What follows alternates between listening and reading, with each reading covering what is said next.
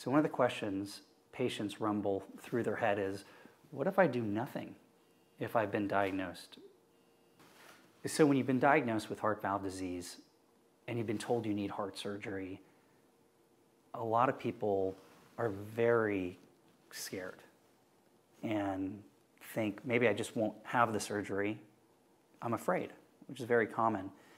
But the statistics and the research shows for aortic stenosis, as an example, that half of patients diagnosed with severe aortic stenosis who have an onset of symptoms will die in only a 2-year period unless they get treated. So that's a very important piece of information for those folks evaluating whether or not I'm going to have this operation.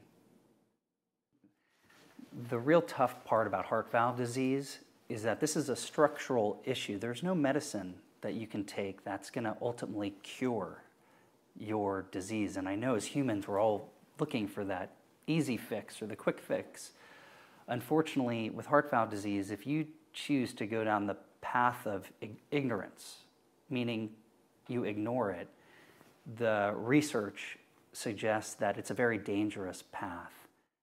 When you hear that you've been diagnosed with heart valve disease, your world stops. You get isolated, you have fear, you're confused.